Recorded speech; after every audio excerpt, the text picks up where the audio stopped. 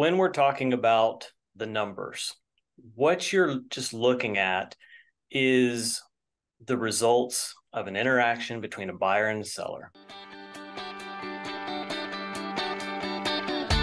Originating from deep inside the Rocky Mountains, transported through the power of the internet, and arriving inside your tiny earbuds. It's the Appraiser Coach Podcast, helping appraisers increase their efficiency, quality, and make more money.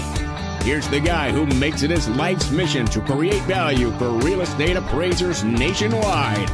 Your host and the Appraiser Coach, Dustin Harris. Hey, everybody. Welcome to the program. Dustin Harris hanging out once again on the podcast treadmill today, trying to shed those pounds as we talk.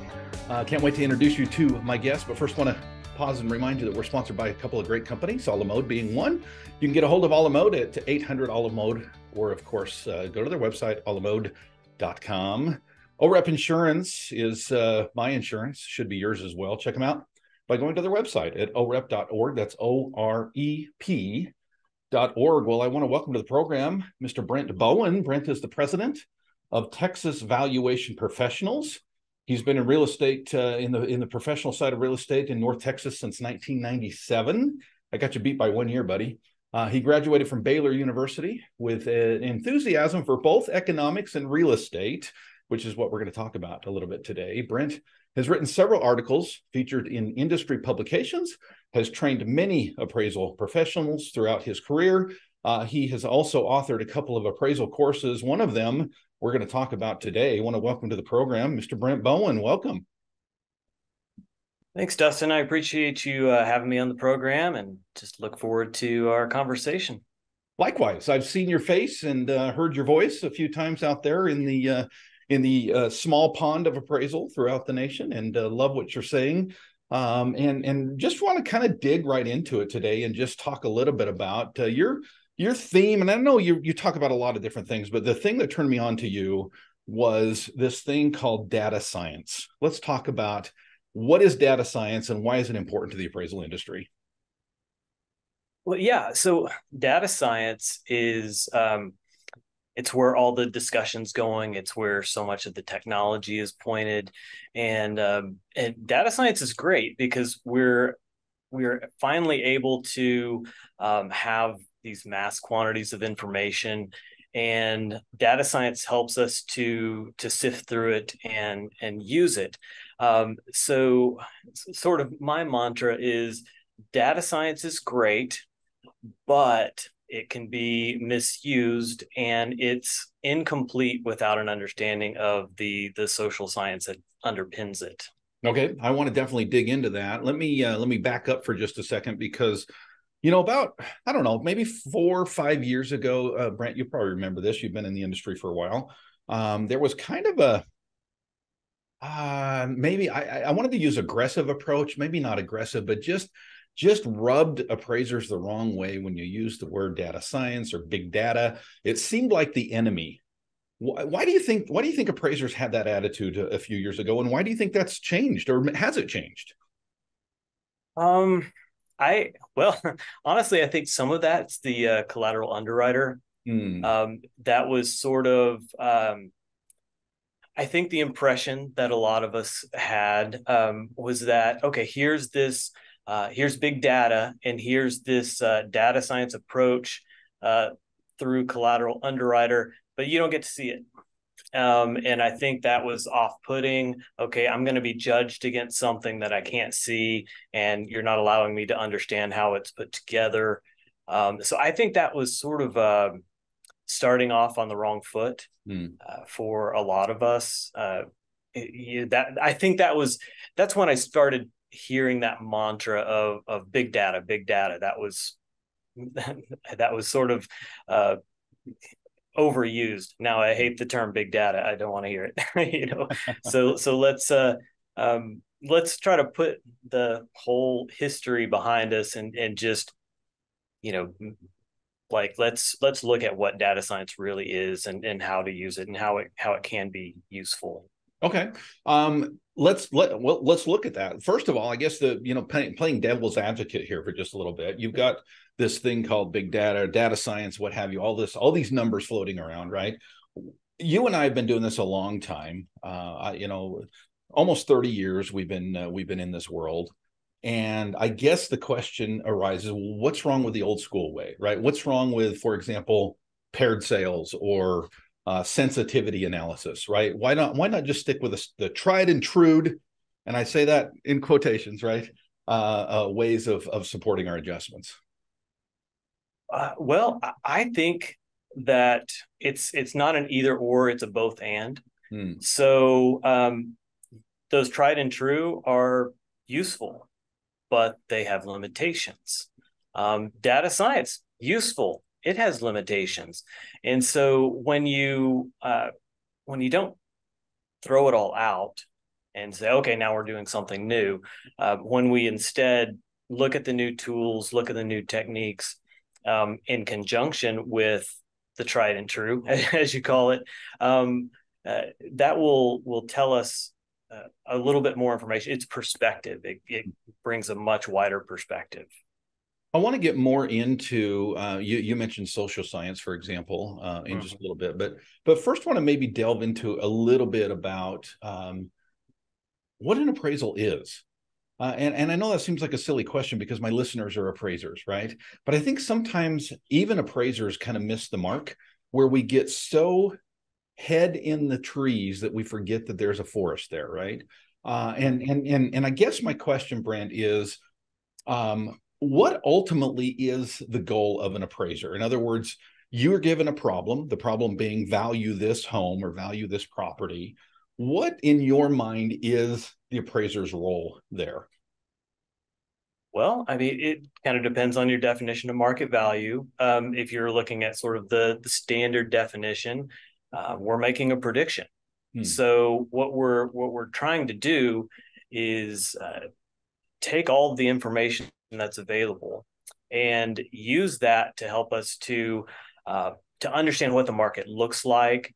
And I like to think of things statistically sometimes. So if we're looking at the market in terms of a bell curve, what's the most probable price? Well, that's the top of the bell curve. So if you're looking at it like that, well, then that goes into how does that really apply? What does the market look like? How can you understand that conceptually? And I think that's where I sort of take the detour into social science, because you can't really understand the market until you understand people. So that's really what I think we do on some level. If you want to break it down, we make a prediction about the behavior of people in the context of real estate. Love it. Want to dive into that in just a little bit. We're with Brent Bowen. He, of course, is the president of Texas Valuation Professionals. Brent, when we get back, I want to kind of talk about the marriage of the data side and the human nature, as you will, the social science side. First, I want to pause and remind you that we're sponsored by a couple of great companies. Of course, a la mode being one of them. Talked a little bit today on the program about how long I've been in business, and guess what? From the very beginning, folks, I've used a la mode. Now, that doesn't mean I haven't used others out there, other software out there. I have, and they're great. They do some wonderful things. And let's just speak bluntly for a second. You're going to pay a little bit more for a la mode. But here's the thing, folks. Look at it as an investment in time, an investment in you, an investment in your business. Economies of scale, folks, to be able to do things right the first time, to do them efficiently. That's what a la mode will help you with. If you're with any other company, I implore you to check them out. Call them, 800 a la mode, or jump on their website, look at some of their training videos, and you'll see why I promote a la mode. alamode.com or 800 a la mode. OREP is my E&O of choice, folks. I know it's not something we think about a lot, obviously. Why would you think about E&O other than once a year when you renew? But folks, you really should. I actually think of E&O not just because they sponsor this podcast, but because of the benefits that OREP gives me. For example, when I get ready to do my CE, my continuing ed, first thing I do is I pull up the OREP page and find out what is available for free, Free. Yes, they give us free CE every year. that can be counted toward your renewal. And it's great education. That's just one of the benefits. There are many with OREP insurance. Check them out by going to their website. That's orep.org. Again, it's OREP.org.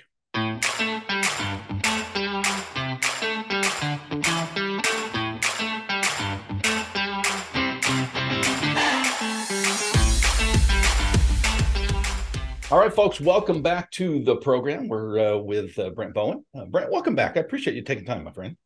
Thank you. It is a pleasure. I love talking about this stuff. Well, I can tell you've got a passion for it, and I think that's great. I think that sometimes this merger, and maybe it's just me. This is my personal bias. Let me throw myself on the altar here a little bit. When we start to get into numbers and data science, I'll tell you what, my hardest class in college was statistics. I took it purposely in the summer so that I had no other classes, and I got a tutor, and I barely passed with like a C+. It just was not my thing. And here I am, an appraiser. And I don't think that that's unusual, right? We think that, oh, we love real estate. We love people. We love, this whole game of valuation. But really, this boils down a lot to the data, to the statistics, to the numbers. Let's talk a little bit about that. You had mentioned the word social science. Merge those two for me. Okay. So when we're talking about the numbers, what you're just looking at is the results of an interaction between a buyer and a seller. And they're human, and they make mistakes. They do things that don't make sense. And I use the example of my first home. My wife had decided that her dream home had green shutters. So lo and behold, I get a message from her one day. Okay, I found our dream home. It's got green shutters. And guess what home was purchased? The home with green shutters.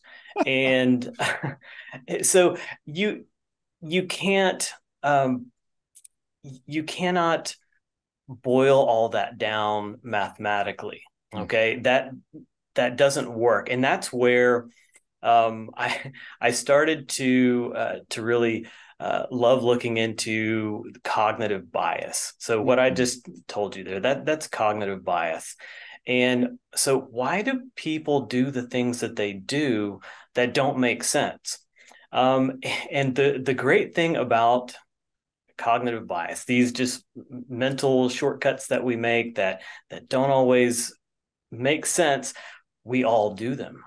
And we all make so many of the same mistakes, the same irrational behavior.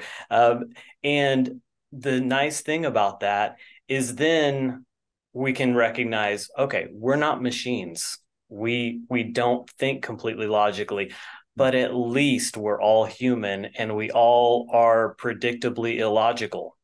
So being able to recognize those elements helps us to step back from the data and say, okay, what am I really looking at? I want to deconstruct this transaction and figure out why people did what they did. Well, it's helpful to know from the beginning, okay, I cannot know with 100% certainty why these people did what they did. They don't even know why they did what they did because we're not perfectly conscious of ourselves. So we have to recognize those limitations, those human behavior limitations of data before we can start going in and saying, okay, the data says this. No, the data doesn't say anything. The data is what it is. It's the appraiser who needs to interpret that data in light of how people actually behave. And so understanding their market is understanding how people are behaving. That's really interesting. I'm glad you brought that up because I say that all the time. The data says this. You're right. The data is the data. It's just a fact. It's a number, right? Isn't it our job as appraisers to kind of interpret that data? It is, but I think what we do sometimes is we overestimate what we can know from a set of data.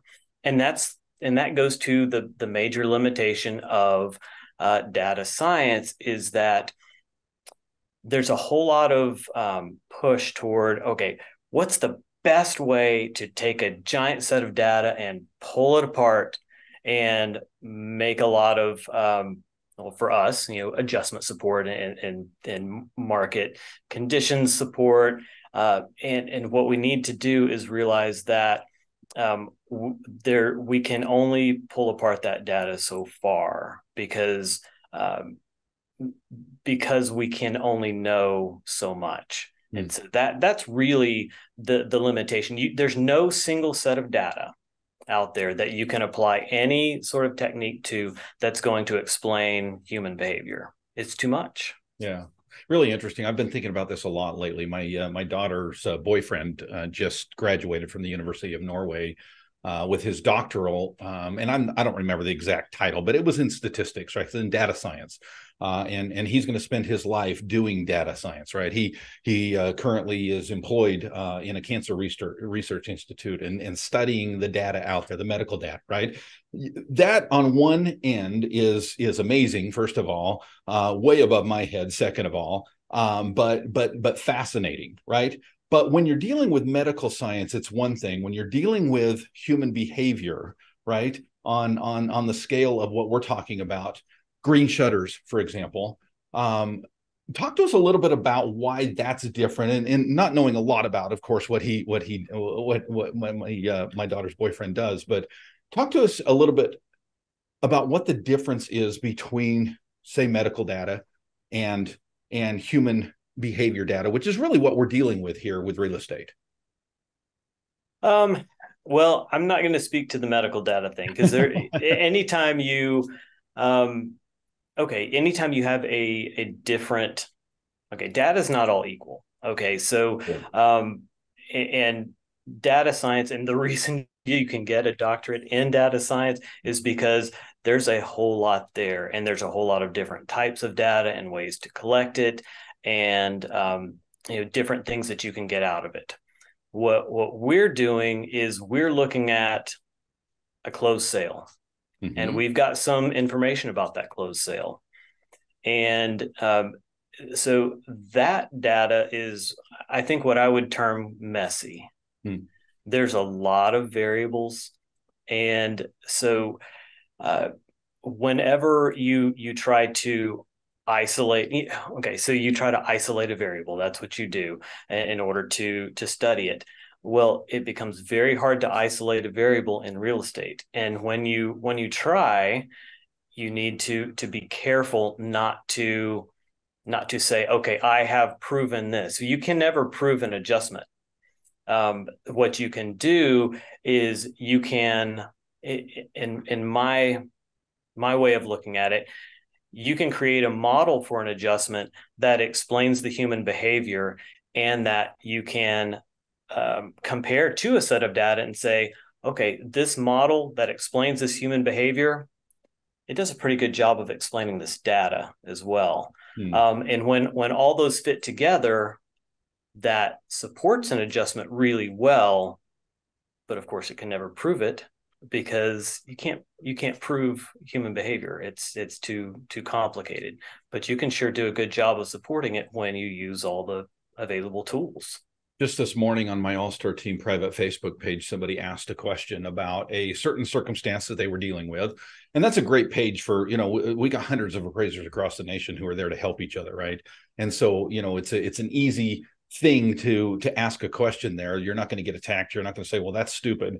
But I cringed a little bit with this question, because she had described a situation that she had that was very unusual for the market. And she said, I've got a sale that proves that this adjustment was correct, using the word prove, right? And so we, gently educated, corrected, and looked into it. But I'm glad you brought that up, because I think sometimes, as we started the program today, we talked about big data, right? And sometimes appraisers fear big data because of the UAD, because of the unknown, because, hey, is this going to take over my job, kind of a thing, right? But if we can allow ourselves to embrace big data and understand the more information you have, the better, usually, right? The more data that you have, the better. That taking one sale and saying, okay, this adjustment is proven because sale number 7 proves that everything I did on sales 1 through 6 is quote unquote accurate, right? You see where I'm going with this. So I absolutely see where you're going. So what I want to end on, Brent, is I think more and more appraisers are waking up. I know I am, right, to this idea that we need to be better, right? The old school ways of throwing 3 comps in there, licking our fingers, sticking it in the air, adjusting, what we thought was the correct adjustment, right? And then turning that appraisal in and just hoping and praying it doesn't come back for a revision or, God forbid, a state board investigation, right? Those days are over. Like, we as appraisers, if we are going to be quote unquote professionals, we need to look at this data, the new information, the more information that we have that's available to us, and start to formulate what that looks like. I know you've got a class on this. Talk to us a little bit about that. If appraisers want to better support their adjustments, what can you do to help them? Okay, so yeah, I just started teaching a class called Creating Formulas That Work. And what we do in the class is we sort of go down the road that you and I have gone down in this conversation, to talk about how to see data differently, how to rethink what we do, and then what I work them toward is a model. How I describe this as a model, I actually give them a template, which is a model for adjustment support.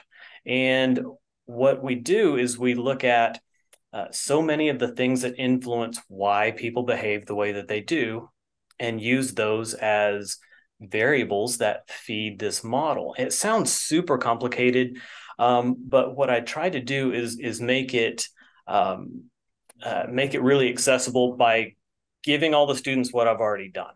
So instead of just teaching somebody how to do it, I say, okay, I've spent a lot of years creating this giant Excel workbook. And what I've done is I've taken myself out of it and I explain how to put each appraiser into it. Okay, this is a framework. It's a model that incorporates a whole lot of common variables. Here's how to insert yourself into it, how to take your experience, your research, put it into the model so that instead of starting from scratch every appraisal, okay, I've got to support this adjustment. You already know how to support that adjustment. You've done it 1,000 times. Don't throw away the 1,000 times that you've already done it. Figure out how to have those 1,000 times pull forward and support your adjustment now. And modeling is a way to do that. And it's not as complicated as you might think.